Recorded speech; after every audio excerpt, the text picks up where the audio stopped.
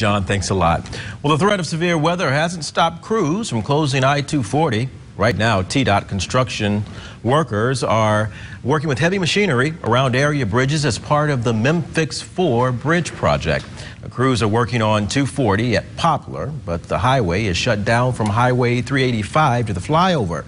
Poplar is also closed. It is expected to stay that way until Monday morning. Local 24's Dave Detling is live in Northeast Memphis. So, Dave, you've been monitoring this local traffic all tonight.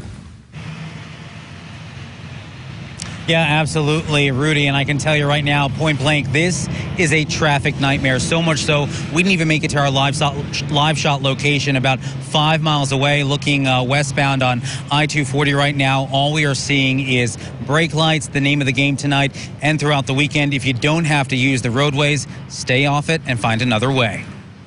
Hundreds of orange traffic cones, gates, and flashing signs letting Mid-South drivers know traffic trouble isn't letting up until Monday morning. There's going to be between 9 and 12 full interstate closures like the one that we're having this weekend. You heard right. TDOT's Memphis 4 bridge project is shutting down I-240 east and west from Highway 385 all the way to the flyover. It all started at 9 p.m. Friday. It's an effort for crews to rebuild 4 area bridges, including ones on Poplar Avenue. This is why Poplar Avenue is closed, because they're having to get in that abutment and really drive down some more driving piles so that they can build that outside abutment for that new wall. Ooh, traffic be bagged up down here, down everywhere. They need to come on and get through with this. Remy is a dishwasher at the nearby Olive Garden and says this weekend's construction will once again impact area businesses. He's just hoping hunger drives people to find alternative routes. How do you think people are going to find a way around to get those unlimited breadsticks and salad with this road closure? They're going to make a way to get what they want.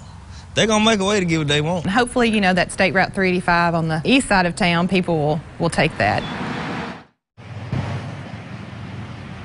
And people are definitely going to find a way to get to where they're going. Again, expect massive delays. We've got more information on our website. We're live in Northeast Memphis. Dave Detling, Local 24 News.